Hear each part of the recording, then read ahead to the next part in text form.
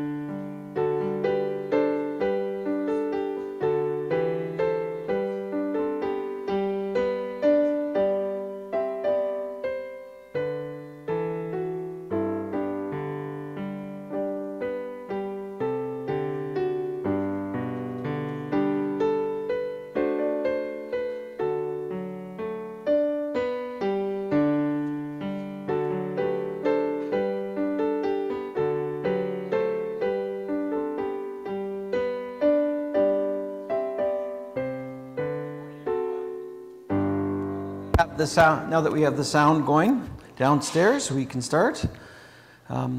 We want to welcome you here in the name of Jesus Christ our Lord, and it is good to be here. I want to invite you to quieten your heart. We're going to read again from Psalm 34, a psalm that has been read quite a bit lately because of our texts in 1 Peter. A psalm written by David as he was in danger himself. I will extol the Lord at all times. His praise will always be on my lips. I will glory in the Lord, so let the afflicted hear and rejoice. Glorify the Lord with me. Let us exalt his name together. I sought the Lord, and he answered me. He delivered me from all my fears. Those who look to him are radiant. Their faces are never covered with shame. This poor person he called, and the Lord heard him. He saved him out of all his troubles. The angel of the Lord encamps around those who fear him, and he delivers them. Taste and see that the Lord is good. Blessed is the one who takes refuge in him. Fear the Lord, you his holy people, for those who fear him lack nothing. The lions may grow weak and hungry, but those who seek the Lord lack no good thing. Come, my children, listen to me. I will teach you the fear of the Lord. Whoever of you loves life, desires to see many good days, then keep your tongue from evil and your lips from telling lies. Turn from evil, do good, seek peace, pursue it. The eyes of the Lord are on the righteous, and his ears are attentive to their cry. But the face of the Lord is against those who do evil, to blot out their name from the earth. The righteous cry out, and the Lord hears them. He delivers them from all their troubles. The Lord is close to the brokenhearted and saves those who are crushed in spirit. The righteous person may have many troubles, but the Lord delivers him from them all. He protects all his bones, and not one of them will be broken. The evil will slay the wicked. The foes of the righteous will be condemned. The Lord will rescue his servants. No one who takes refuge in him will be condemned. Lord God, we come here very simply because of you. That somehow, some way we know, and maybe in many ways we know, of your goodness and your mercy in our lives, your saving hand, that we have tasted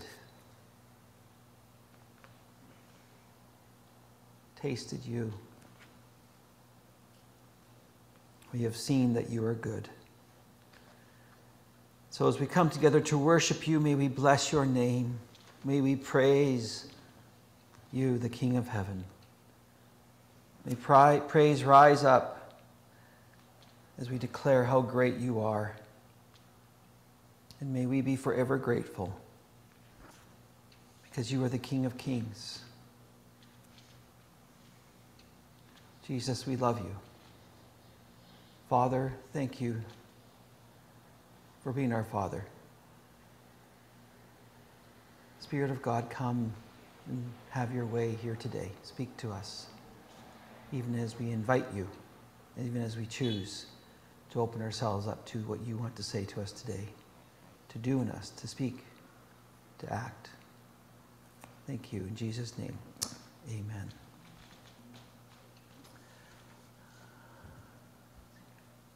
Oh, right.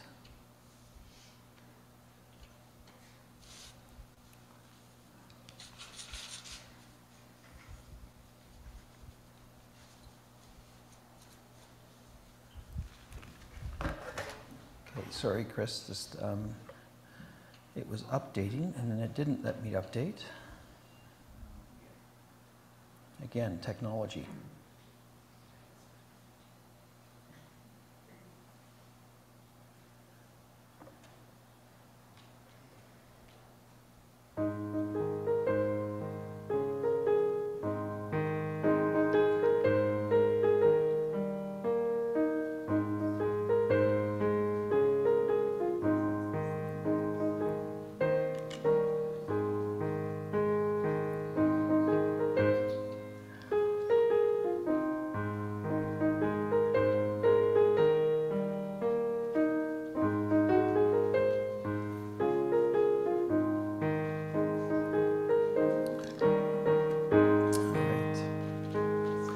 Let's stand together as we can and sing. All praise to you who reigns above in majesty supreme. You gave your Son for men to die, that you might men redeem. Blessed be your name, blessed be your name, blessed be your name, O Lord. Blessed be your name, blessed be your name, blessed be your name, O Lord. Your name above all names shall stand, exalted more and more, at God the Father's own right hand, where angel hosts adore. Blessed be your name, blessed be your name, blessed be your name, O Lord. Blessed be your name, blessed be your name, blessed be your name, O Lord. Redeemer, Savior, friend of man, once ruined by the fall, you have devised salvation's plan, for you have died for all. Blessed be your name, blessed be your name, blessed be your name, O Lord. Blessed be your name, blessed be your name, blessed be your name, O Lord. Your name shall be the Counselor, the mighty Prince of Peace, of all earth's kingdoms conqueror. Your reign will never cease. Blessed be your name, blessed be your name, blessed be your name, O Lord. Blessed be your name, blessed be your name, blessed be your name, O Lord.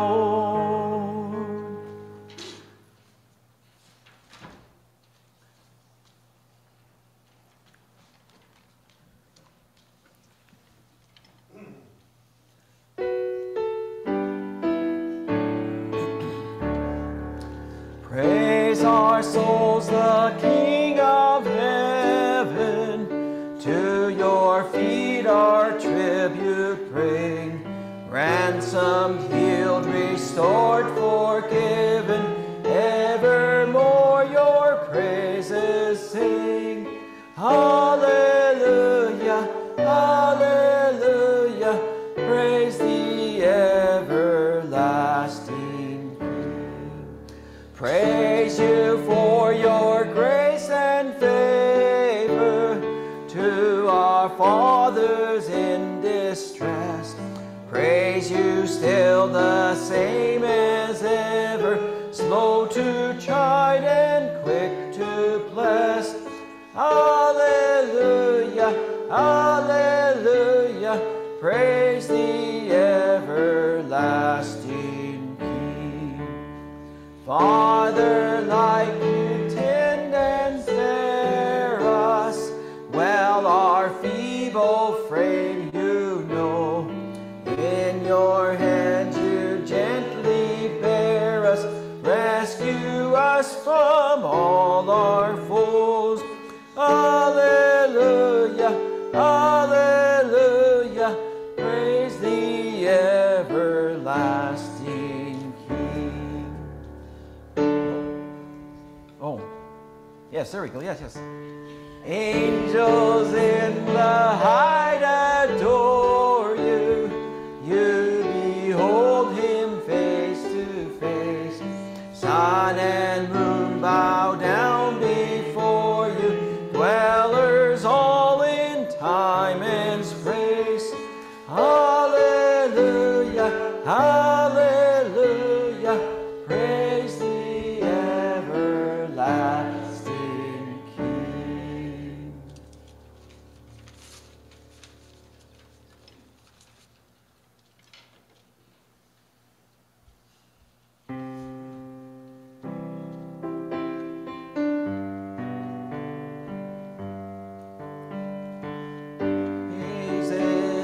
Rising, ours are turning to you. We turn to you. Hope is stirring, hearts are yearning for you. We long for you. When we see you, we find strength to face the day. And in your presence, all our tears are washed away. Washed away. Hosanna, Hosanna. You are the God who saves us, worthy of all our praises. Hosanna, Hosanna, come have your way among us. We welcome you here, Lord Jesus. Hear the sound of hearts returning to you. We turn to you.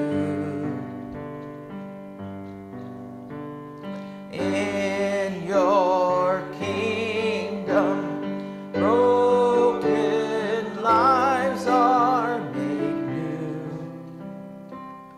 You make all things new. When we see you, we find strength to face the day. And in your presence, all our fears are washed away. Washed away. Hosanna, Hosanna. You are the God who saves us, of all our praises. Hosanna,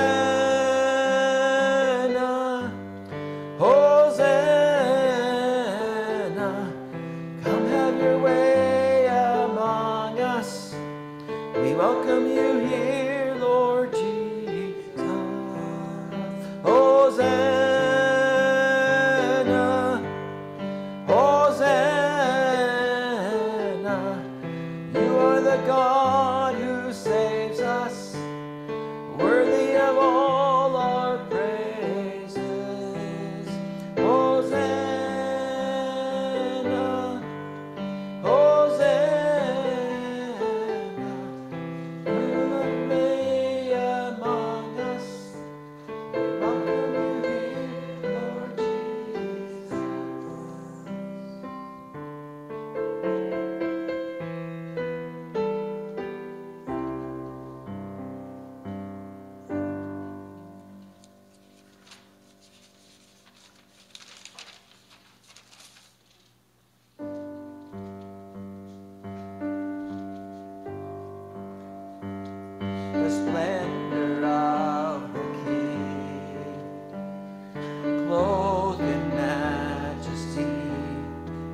all the earth rejoice. Let all the earth rejoice.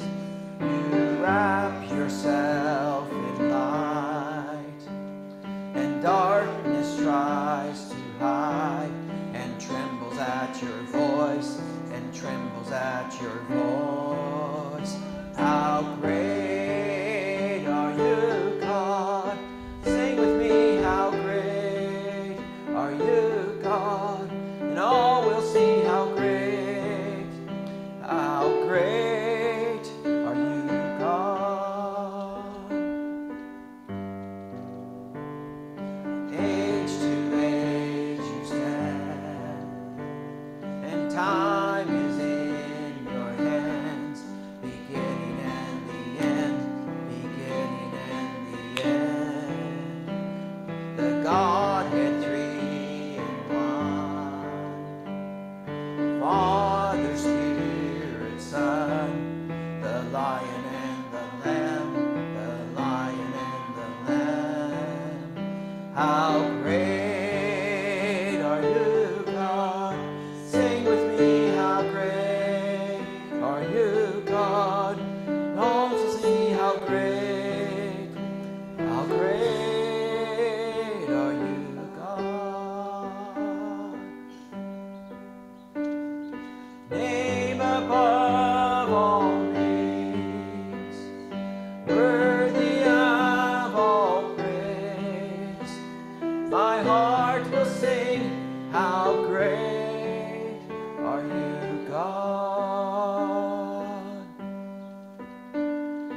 Name above all names, worthy of all praise.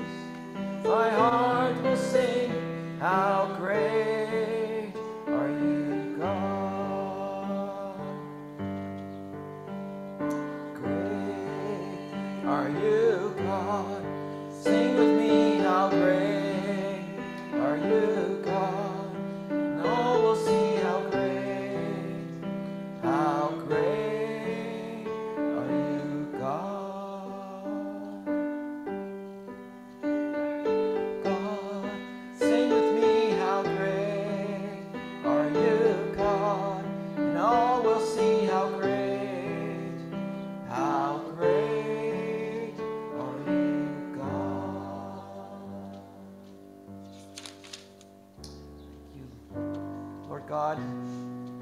We are so grateful as we come to your word. May the words of this song be echoing in our minds and our hearts as we hear what an amazing God, the story of your great love for us, how good you are.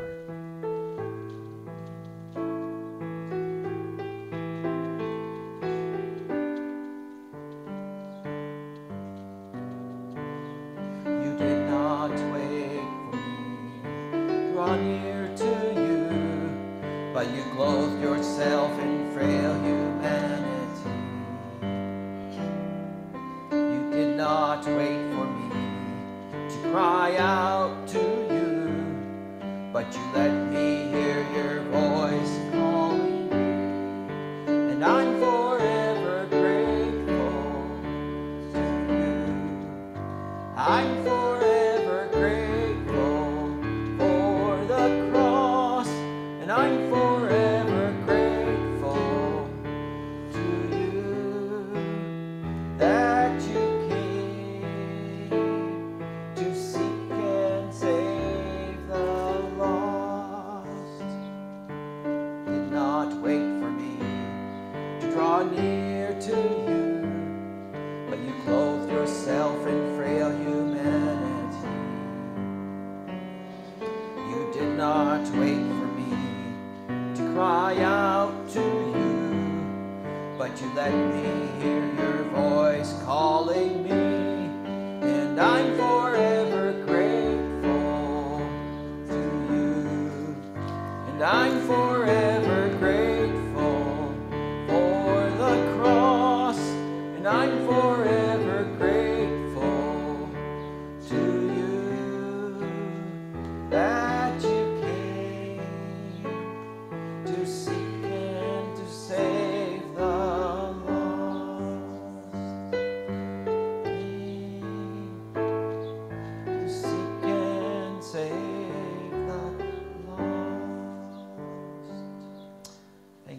Thank you, Lord. Amen. You may be seated. Chris. Do I have to come there? Well, Or do you have is there a microphone available?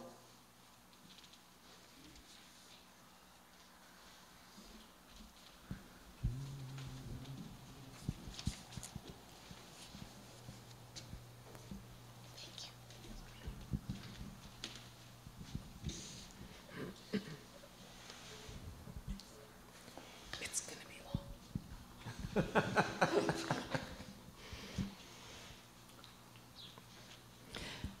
1 Peter 1. I, Peter, am an apostle on assignment by Jesus, the Messiah, writing to exiles scattered to the four winds. Not one is missing, not one forgotten.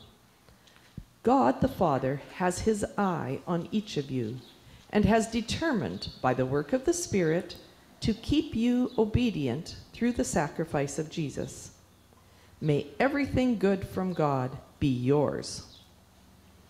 What a God we have, and how fortunate we are to have him, this Father of our Master Jesus.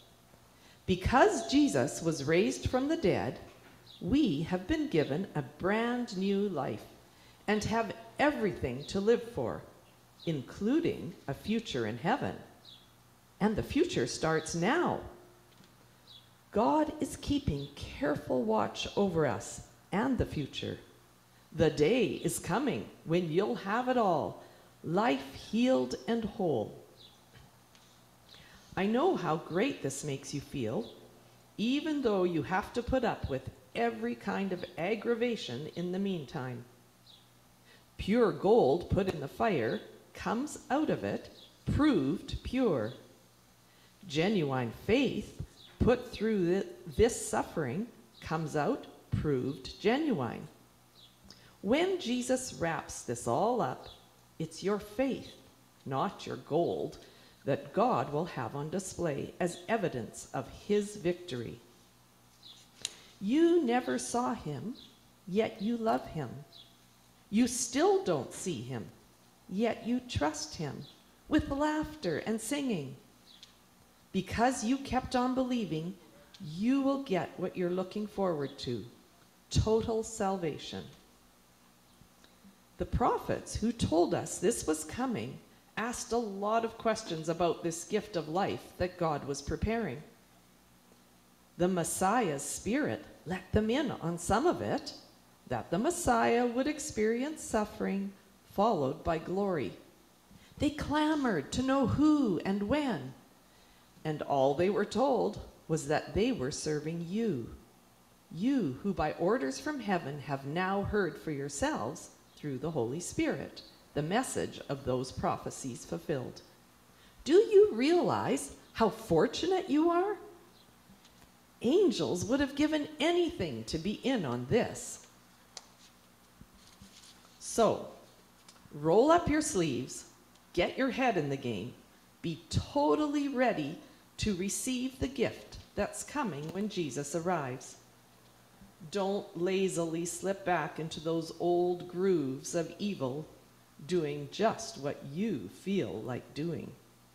You didn't know any better then, but you do now. As obedient children, let yourselves be pulled into a way of life shaped by God's life, a life energetic and blazing with holiness. God said, I am holy, you be holy. You call out to God for help, and he helps. He's a good father that way. But don't forget, he is also a responsible father and won't let you get by with sloppy living. Your life is a journey that you must travel with deep consciousness of God. It cost God plenty to get you out of that dead-end, empty-headed life that you grew up in. He paid with Christ's sacred blood, you know. He died like an unblemished sacrificial lamb. And this was no afterthought. And this was no afterthought. Even though it has only lately, at the end of the ages, become public knowledge, God always knew he was going to do this for you. It is because of this sacrificed Messiah, whom God then raised from the dead and glorified, that you can now trust God, that you know you have a future in God. Now that you've cleaned up your lives by following the truth, love one another as if your lives depended on it. Your new life is not like your old life. Your old birth came from mortal sperm. Your new birth comes from God's living word. Just think, a life conceived by God himself. That's why the prophet said, the old life is a grassy life, its beauty as short-lived as wild flowers. Grass dries up, flowers wilt. God's word goes on and on forever. This is the word that conceived the new life in you. So, clean house.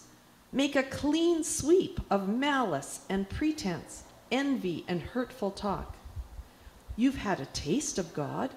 Now, like infants at the breast, drink deep of God's pure kindness. Then you will grow up mature and whole in God. Welcome to the living stone, the source of life. The workman took one look and threw it out. God set it in the place of honor.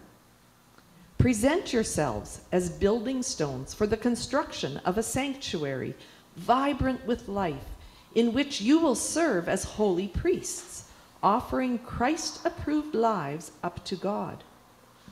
The scriptures provide precedent. Look, I'm setting a stone in Zion, a cornerstone in the place of honor. Whoever trusts in this stone as a foundation will never have cause to regret it.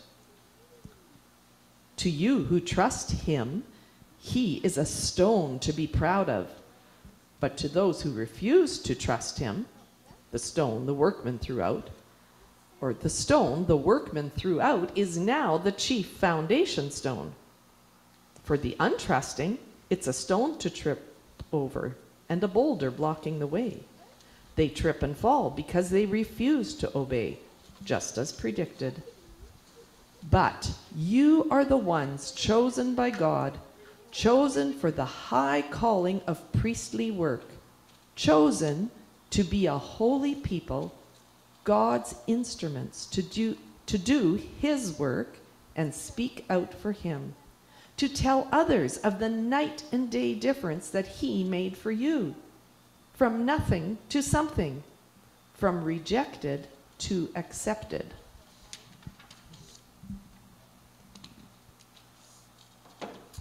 And I'm forever grateful to you.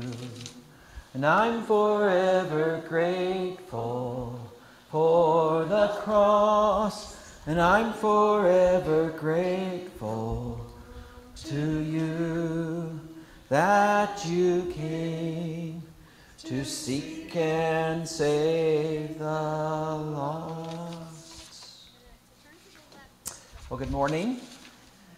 If you are a Christian, that is, if you believe in Jesus as your Lord and Savior, then you are no longer dead or lost or doomed or without hope or alone or an orphan or without a family.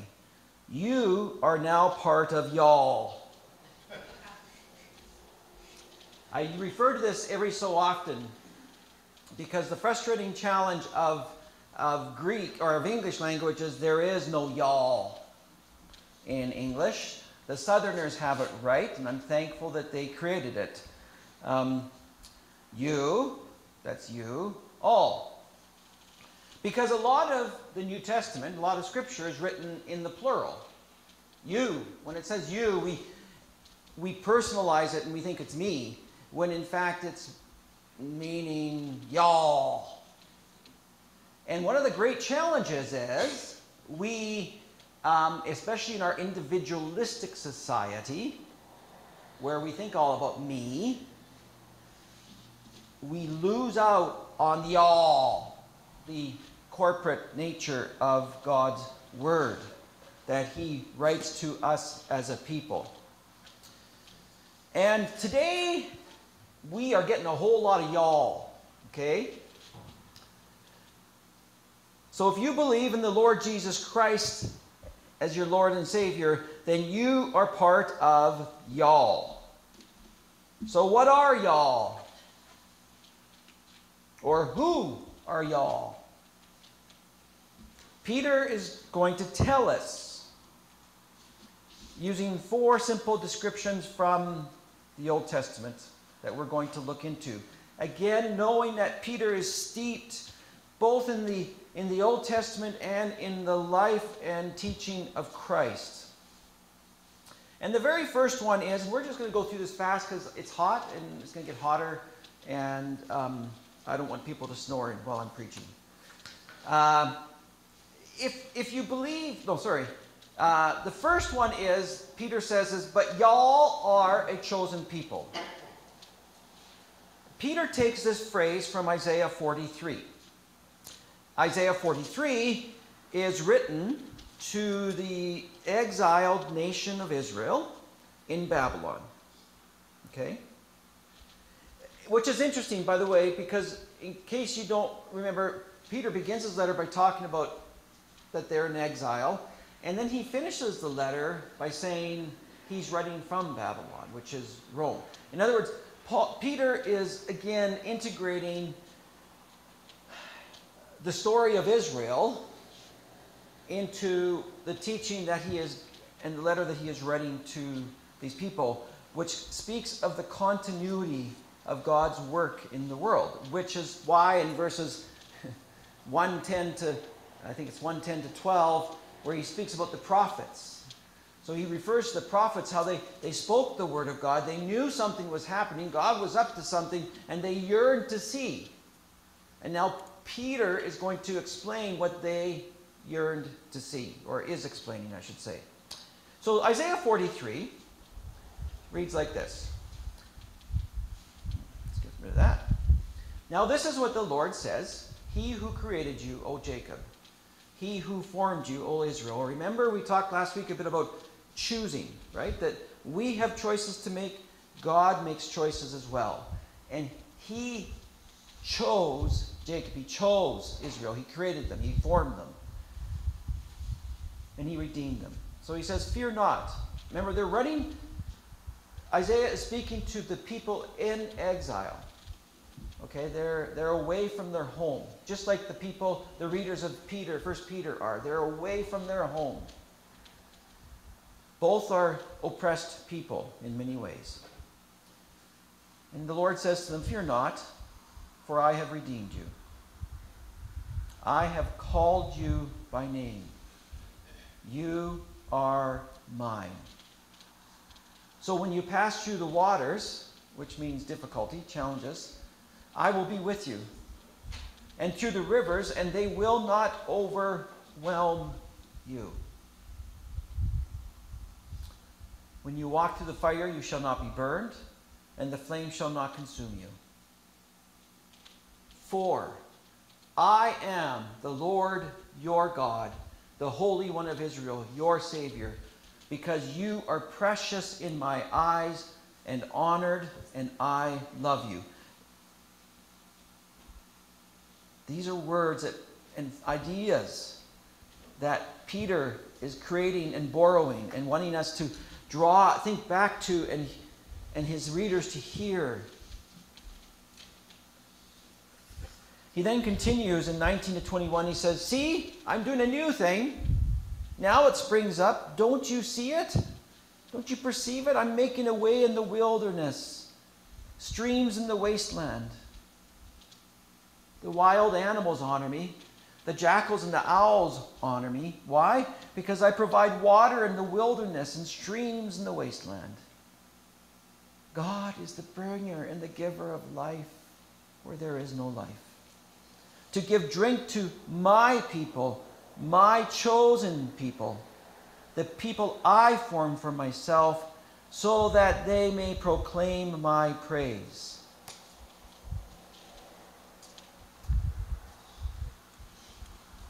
My people. A chosen people. In the time of Isaiah, when those texts were written, the chosen people were the descendants of Abraham. And why were they chosen? Because so that God might have a people for himself who would proclaim his praise, to proclaim his mighty acts. And so the whole Jewish calendar is all about how God has saved, has redeemed, has saved, has saved. It's the story of God's activity, saving hand in the lives of his people. His mercy, his faithfulness, his love. And so when it comes to the new covenant, Peter is saying, hey, those who believe in Jesus Christ are a chosen people. They are God's chosen people. And his purposes still remain the same, that we may declare the praises of him who called y'all. But the praises weren't just what we did this morning, where we sing. The praises fundamentally are praises with a life that brings praise to God. It's consistent throughout the Bible that praises were first and foremost to be a life that bears and reflects the name of God. Lives that are holy. And Peter's no different. In fact, already in 1:15 and 16, as we've just heard, he said, but just as he who called you is holy, so be holy in all you do. For it is written, be holy because I am holy.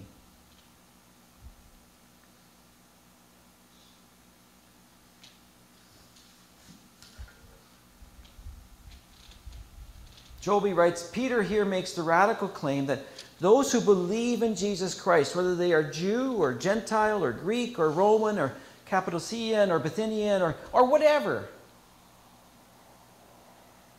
though many nationalities and ethnicities, that they are a new people who have been born again into living hope through the resurrection of Jesus Christ. And he's trying to hammer home, he is hammering home these people who are feeling like they are in exile, who are feeling increasingly pressure socially, who are feeling ridiculed and mocked and dishonored. And he is trying, and he's going to, his goal here is to simply say, hey, do you realize who you are?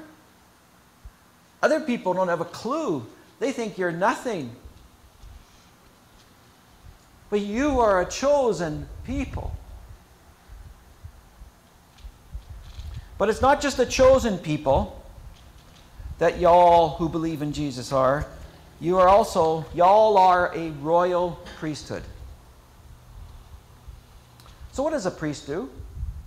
A priest is someone who, simply put, mediates between God and the rest of you. Right? That's what a priest does on behalf of the people. And did you know that every believer is a priest? Peter is the only one to give this title to y'all, by the way. This, however, does not mean we are all in the formal role of a priest, as we would understand it, say, like as a Catholic or an Anglican or an Orthodox priest, or even maybe as a pastor. What it does mean is something really much more rich. Scott McKnight writes, for a Jewish reader, there's two things going on here. There's royalty, right? There's a royal, which means it's an interesting term because royalty and priesthood don't traditionally go together. But royalty was beyond one's natural abilities because royalty was inherited at the time for the Jewish person. And I suspect most Jews would have thought of the line of King David, right? That's royalty. Unless one was part of David's genealogy, being a part of royalty was unthinkable. When Queen Elizabeth died, they didn't say, oh, let's go find someone in the land. Let's see who can do that. Become the next king or queen. No, it was her son that became the king. Oldest son. So for us to be called, for Peter to say you are royal, was a newfound privilege of being, that was unbelievable. It was, wow, I'm part of royalty. I am a son, a daughter, a child of the King. And not just any king, but the King of Kings, the creator of heaven and earth.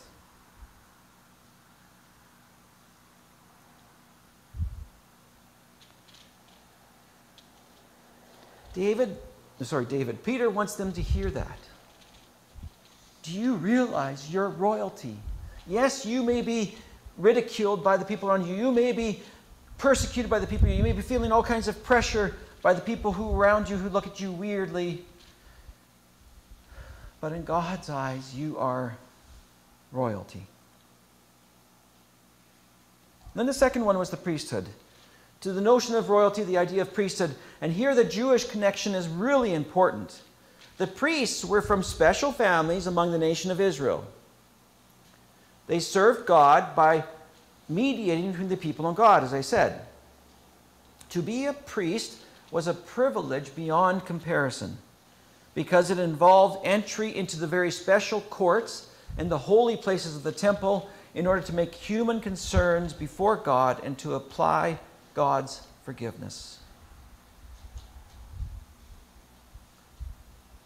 So, to call all members, y'all are a royal priesthood, meant, number one, that we were the children of God, named by Him, called by Him to be a role in this world. To be given one of the highest statuses, both in terms of royalty, in terms of political, but also in terms of the spiritual, that we have been given the highest status. So as we go on, we realize, Lord God, in whatever we're going through, we have a privilege to be your presence in this world, to be your priest in this world, to represent you as the King has called us to.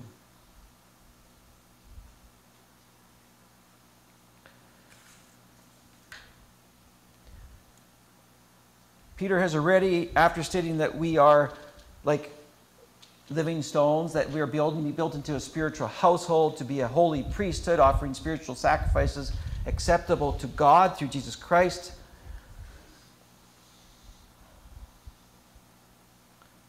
That the living stones that through the ages and across the world are together, y'all, being built into a spiritual household. And again, this is why it's so important. Last week I talked a bit about time, how we as Christians have the wonderful benefit of time, because in this world today, that is the humanistic world that doesn't believe in anything before or after, that we just go back to the earth, whatever it might be, all the different renditions, we just have this time while we're on this earth. I was speaking to someone last week, and that was his statement. His very statement was, I just think I just go back to the earth. But we don't believe that. Our time, we have a past that is beyond before we even began, and we have a future that is eternal. And so we have all of eternity as believers.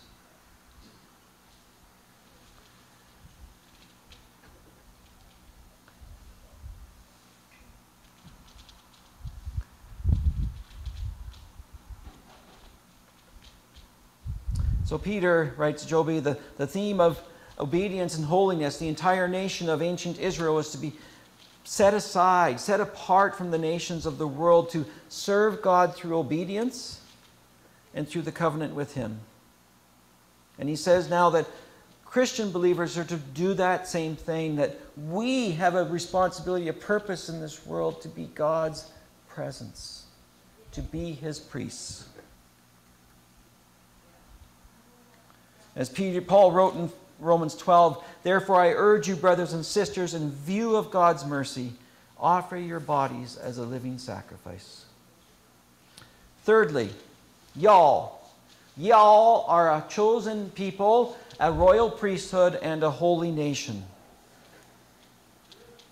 First century Rome was not their nation. It was not their culture.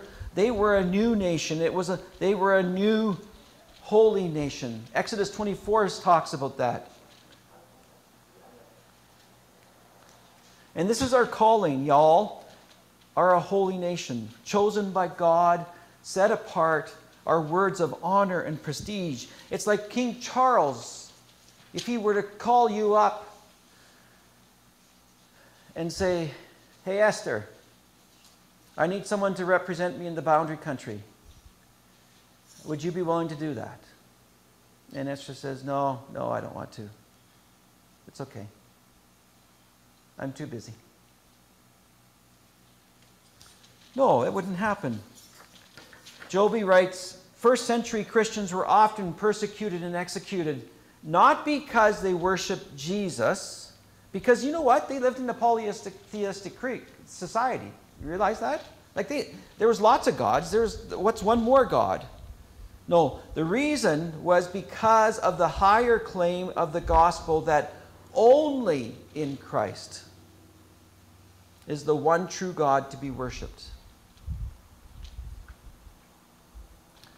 Very much the same today. Because the prosperity and welfare of the empire was believed to depend on religious forces, right? The emperor, that you wanted to appease the gods, to serve the gods so that the empire did well. The Christians' exclusive allegiance to Jesus as God was viewed negatively to the rest of society. From that perspective, citizens were actually bad citizens of the empire. This made them the object of accusations of treason. And increasingly that became the case whereby they had to be dealt with.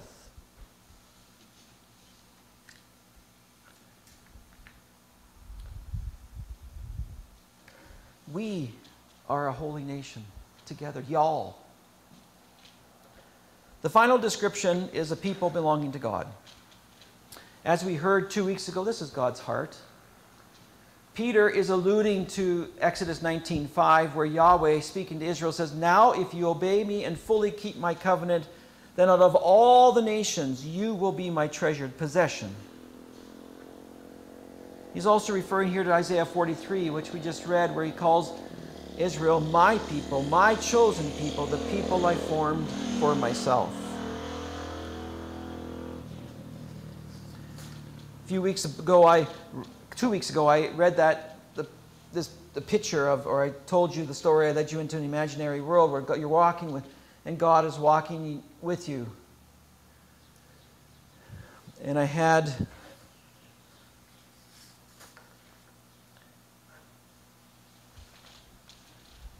God respond to your question of why was God suddenly in this walk kind of sad? And he says, because I wish you would ask me a question, because this guy was going to ask him all kinds of questions. But this is the question that God wishes we would ask him. What is it that I yearn for more than anything else? And his answer is, biblically speaking, God's answer is, I want a people whose hearts are for me. I want a people for myself. Plain and simple. This is the cry of God.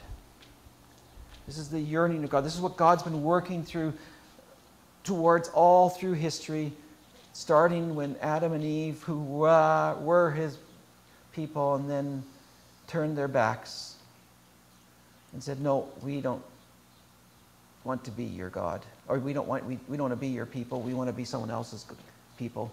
We're going to do our own thing.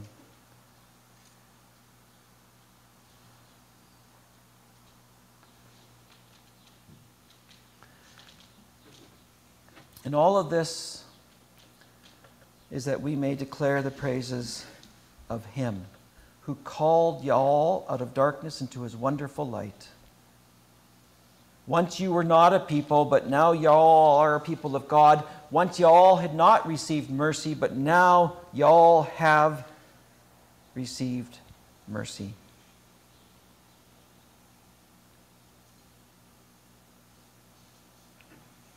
Darkness, without hope, lost. Now in God's presence there is the warmth of light and life. Now a people, but now a people. Not a people, but now a people. The people of God. Without mercy in this merciless world. But now y'all have received mercy. This picture here again is from Hosea 2. In Hosea 2, again, it's written to people in exile. And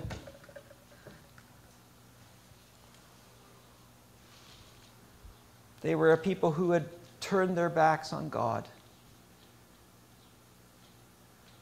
And so out of darkness, they were in darkness because they were in exile. They were not God's people because they had turned away from Him. And they had not received mercy because God let them, in fulfilling the covenant agreement, which said that if you turn your back on me, you will be going into exile. And so they simply fulfilled what God had said, and what their covenant they entered into was. But in Hosea, he says, listen, I will show you mercy. I will bring you back as my people. I will call you into light.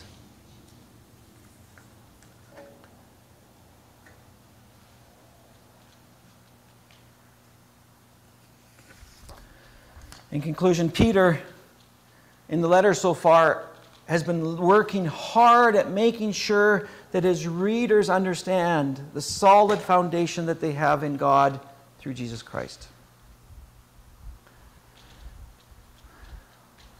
That we are the fulfillment of God's greatest yearning. That we are God's chosen people. That we are His royal priesthood. That we are a holy nation. That we are a people who belong to God. That we were dead. That we were in darkness. That we were lost. That we were without mercy. And we now live in God's light. We now belong to a community of God's people. We now live because of God's mercy.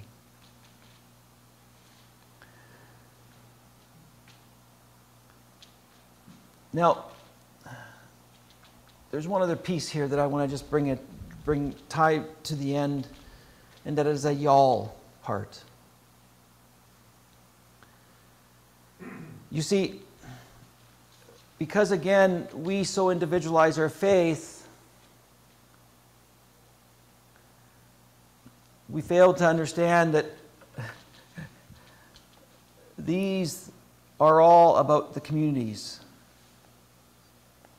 It's all of us together. It's being committed to one another. As the author of Hebrews says, listen, don't neglect getting together.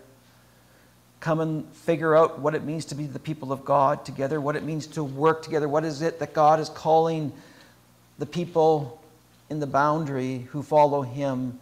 What is He calling us to do and be? And that's the invitation that we're going to be looking at more and more as we go through the letter of Peter. What does it mean to be the people of God? I'm going to invite Chris to come and sing, and we're going to sing this song, and then we're going to have a bit of a response. Again, in the darkness we were waiting without hope and without light till from heaven. What a wonderful picture. You came running. I imagine the prodigal son and the father seeing the prodigal son come home, and he runs out to meet the son, and he hugs him. This stinky, smelly, rebellious, pathetic son. But to the father, his son, who has come home. There was mercy in your eyes to fulfill the law and the prophets. To a virgin came the word.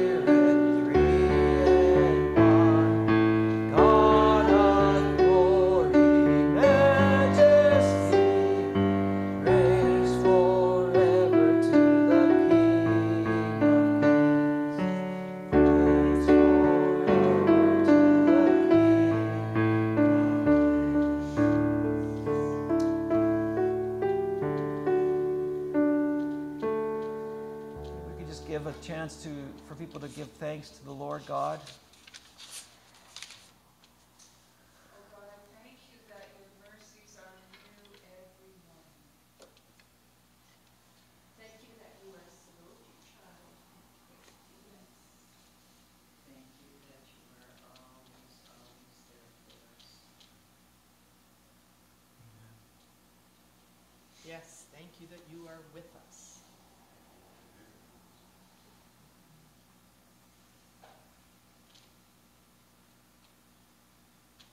Thank you that you're willing to help recalibrate my heart time and time again.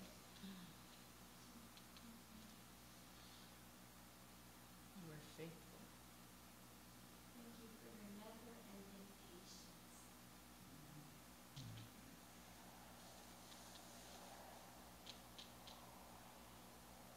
Thank you. Yeah. Thank you that you've always got Charlie's back. Thank you for choosing us, Lord. Teach us to be your people, to get to know you. Thank you that you love us.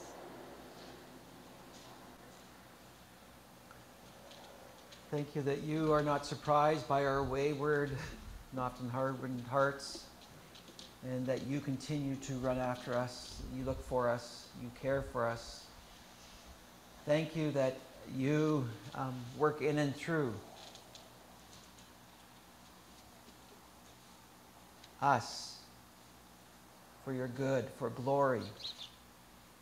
your glory, to bring hope and healing to this world.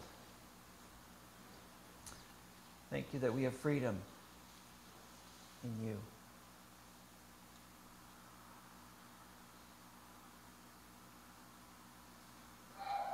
And I am thankful that your story expands all of eternity. That your word is so connected that you saw beyond generation after generation after generation, and you worked and you continued to work, and you proclaimed what was to come, who was to come, Jesus Christ, who fulfilled all that the Israelite people couldn't do, who fulfilled and was your people, representing your people on this earth, and bore the world's sins on your shoulders. It became the great sacrifice, that we might be forgiven, that we might have life. Now you sit beside the Father, your Father, our Father, and you intercede for us, you pray for us, you cry out, you find joy in us, and you and the Father together are looking and saying, oh, this is so exciting, what's going on?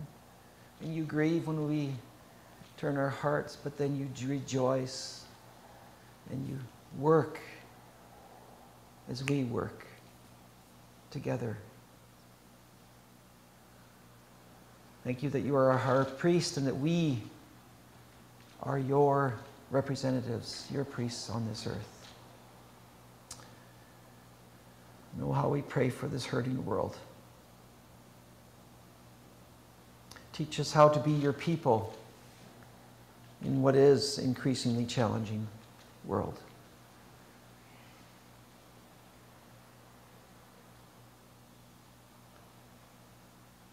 Help us to live as whose we are, as who we are in your name.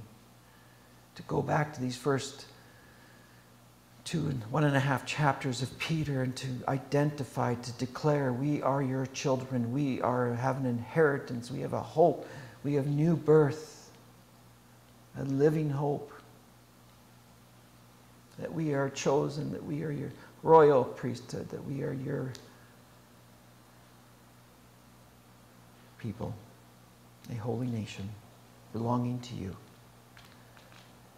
That our hearts might be captured by this love. so that the things of this earth, as the song goes, may grow strangely dim in the light of your glory and your grace. Open our eyes to see what is real.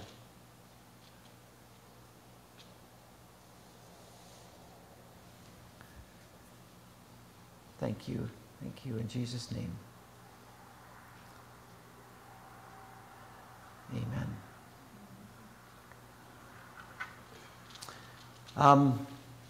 Any comments, questions, reflections, prayer requests? Yes, Yes.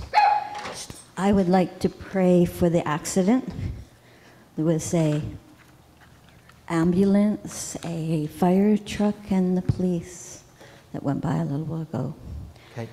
I'd also like to pray for the fire from a lightning strike north of Castlegar that happened the day before yesterday. And it's out of control. Yes, fires all over BC. My heart was just sinking yesterday as the sky changed color, and I just thought, oh. So yes, fires and the accident. There's been a crazy number of accidents, and just continue to pray for that as well. Yes, yes. Thank you, Saul. Saul's downstairs, for those wondering, and they've got a microphone down there. So it's another step forward in being able to hear and respond wherever you may be. So, and I am nice to have Shelley here, and I don't know who else is down there. Audrey's down there, and Gloria. So, and Ian, yes. So, Michael's ability to do Zoom from the Manor kind of fell apart, partly because of his computer and partly whatever. And he actually just wanted to come to church and be in person. So he's actually downstairs or outside. I don't know what he does. Is he downstairs? Okay, good. And so that's, we're not actually going to be meeting at the Manor now, for now, at least until the winter falls. We'll see how that goes. But just to give Michael a break. And No, we won't be having Zoom at the Manor. we won't be having Zoom at the Manor. No, we won't be meeting at the Manor. Yeah, yeah. Oh, why? That's a good point, Chris. Put that on pause.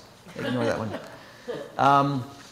So there'll be an announcement about that, what's going on. That's right, but you're absolutely correct. We don't need to. The reason, well, whatever, we'll talk later. Yeah, fine. So, anything else?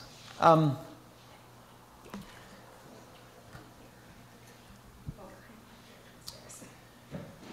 don't know if you're aware, I may start to make a list again this week of things that are going on, of people we know and stuff like that. And there's a lot of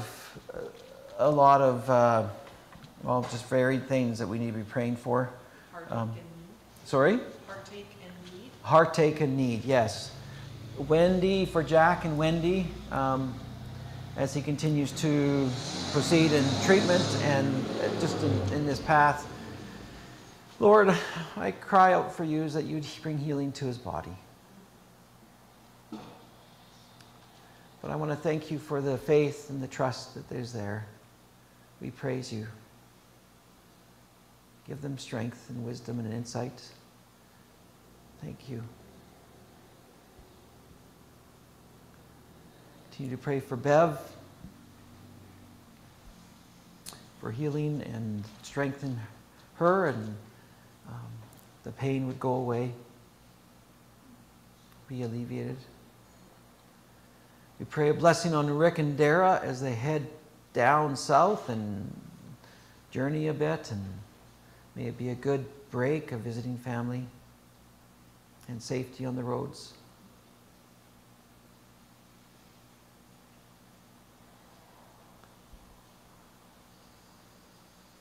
What else is there to pray for? Who? Our prodigals. Yes, Lord, we pray for our prodigals. Oh, that they might come home to you, to the one who loves them.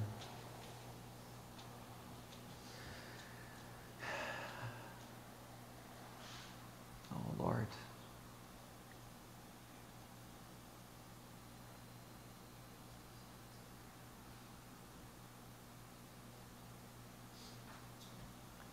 I want to thank you for the births that have happened. Jeremy Seawort's twins, and we pray for as they manage that, what that looks like and the dynamics. We thank you that they're healthy. We thank you that Teresa had her, Bergendahl had her baby, and we pray a blessing on her. We think that there's lots of babies in our community right now, and we pray for safe deliveries that are coming soon.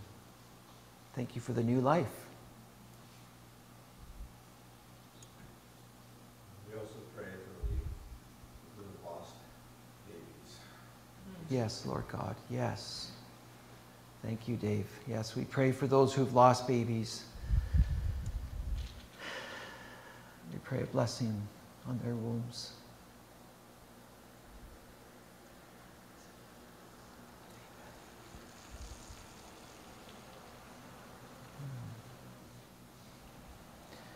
We pray for those of us who are getting older and older and older, which is all of us, actually. But some of us feel it more than others. And so teach us how to be your people at this stage in our life, more and more, together.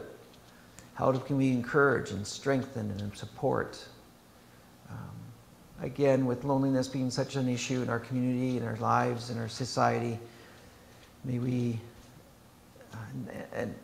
continue to be the people who care for one another. Thank you for the many ways that